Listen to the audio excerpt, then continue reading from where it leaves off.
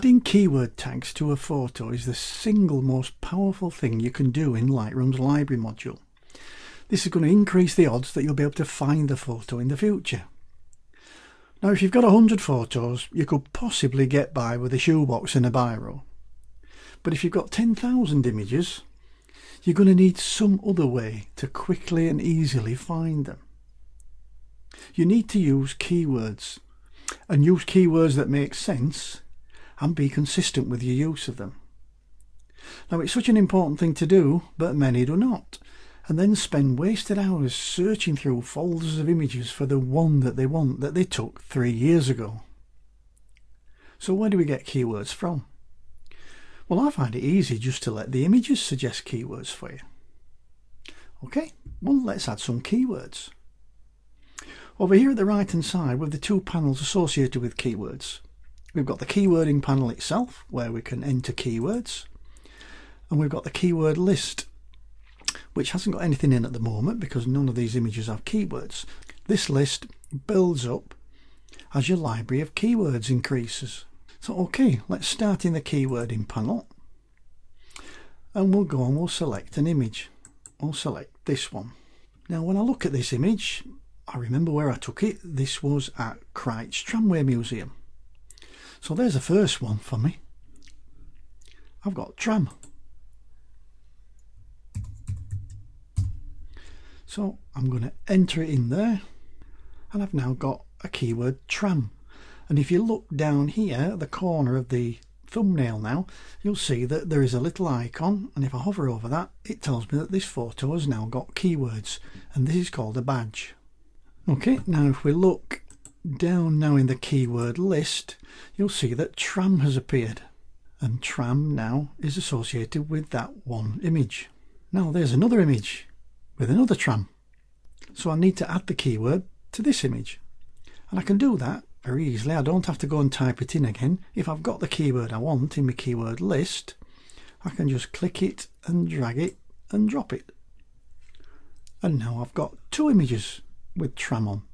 Okay, let's have a look further. Oh, we've got some more. Okay, so we can do this in multiples as well. So I can click on that one, control and click to select them both, and then I can drag the keyword over one of them, and it applies them to both images. So now I've got 4 images with the keyword tram attached to them. Let's keep going. Is there any further down? No. Okay, well, what about location? Well, this image, I know, was taken at Christchurch, so let's have a keyword for Christchurch. So I'm going to go back to my keywording panel, and down here where it says click here to add keywords, bit of a giveaway that really, isn't it? I'm going to type Christchurch, and that then will add that to the keyword list. So now on that one image I've got Christchurch and tram. So same thing applies on the keyword list. Now we've got Christchurch, so I want to add Christchurch to this one, so I'm going to click it and drag it and drop it over there, and then we'll scroll down. Is there any more from Christchurch? Well, actually, yeah, this one's from Christchurch. It's not got a tram on it, but it was from Christchurch, so it wants the Christchurch keyword, and so does this one down here. So I'm going to grab the Christchurch keyword and drop it on that one. Okay, so now we've got 4 images with Christchurch keyword and 4 images with the keyword tram. So where are these others from? Those were from Beamish. Okay, so I need a keyword for Beamish. Back to my keyword panel. I'm going to type Beamish. And oh, I've made a mistake. I've put that where I should have. That's a Christchurch, so I need to get rid of that. So no problem, I can click in there and I can delete it and then press return. Okay, so what I need is this one. That's one of the Beamish ones. So now again, I'll go to my keyword list. I've got a keyword for Beamish, drop it over that one. These bottom 3 were from Beamish here, so I'm going to click on the first one, shift click on the last one to select them, and then I'm going to drag the Beamish keyword onto it. There we go. Right, and I think there might be one down at the bottom. Yes, there is. That's a Beamish one as well. So I'm going to click and drag and drop that in there. Okay, what else we got? Let's have a look. There's a couple of images here. These were taken at Lady Bower Dam up in Derbyshire.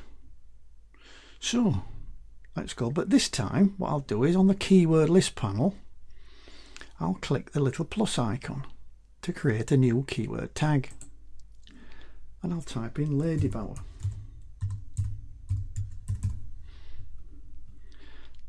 And I'll click create, and that again, it's just another way of doing it. It's created me a keyword, and I want to apply it to 2, so I'm going to control click on them to select them, and then I'm going to drag the keyword Lady Bower. Okay, what's these last few? Well, these two are Castleton. Okay, so I want another keyword for Castleton.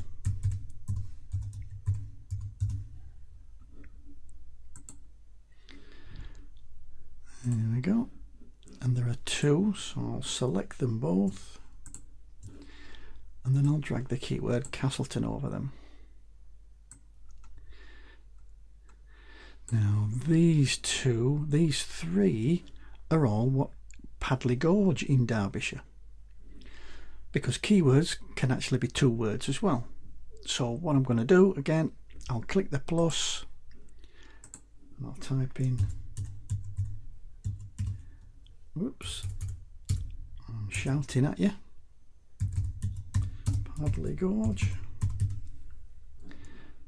click create, and again I'm going to select these 3,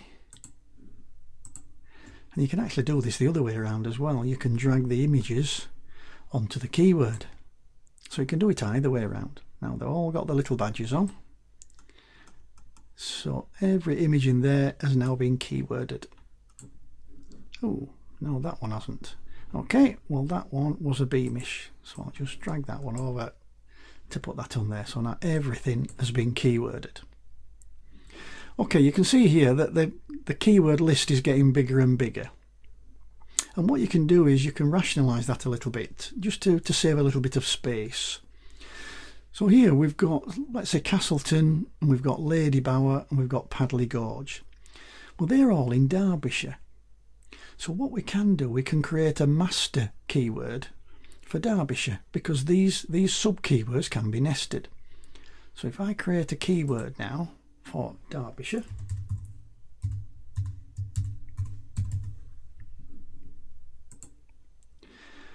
and then in the keyword list I can click the Lady Bower and drag it up and drop it into Derbyshire, and you can see now it's indented because it's like a subfolder now. It's a sub keyword. And Padley Gorge, that's in Derbyshire as well, and Castleton, well, that's definitely in Derbyshire, so those go in there. So what I can now do with Derbyshire is I can close it up, so it keeps my list nice and tidy, and if I want to go and have a look in, I can just click and I can see what I'm doing. Okay, so what is the advantage of doing all this keywording stuff? Well, it helps us find things. At the top of the workspace is the library filter. Now if you don't see it, press the / key on the keyboard and it'll appear. Now here we can search by text, by attribute, or by metadata. Well, we'll look at text, click on the text one, and then we can select which criteria we want to search by. And we've got quite a few in here, but I'll settle for keywords. We can then search by some certain criteria. Do you want it to contain just the words, don't contain, whatever.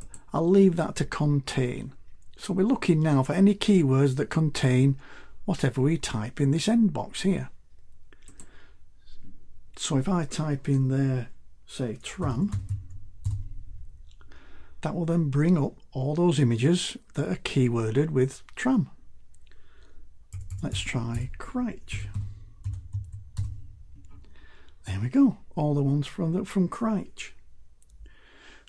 we can try the major keyword of Derbyshire. Well, I've only had to type in the Derb and it brings up all the ones that are keyworded with Derbyshire. I can then go on to say, well, let's try Ladybower. And those two come up. So you can see it's a very, very effective way of searching for images that are long lost. Now we can also search by attribute. I'll just click that to take that filter off and take us back to viewing all the images. We can search by attribute, which is something like the flagging, star rating and colour labels, which we've looked at in another video. And this one we can search by metadata.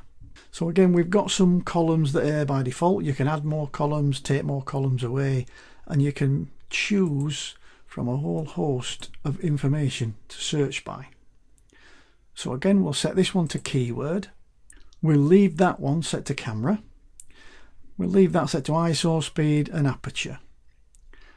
And so now what I can do is I can say, okay, well, here I've got 6 images that I know were taken at Beamish, and they will all come up. But now I've got these other filters as well. So what it's saying is, okay, well, which ones were taken with the Canon EOS 10D? Well, we now know that that many were. And then how many of those were taken at ISO 200?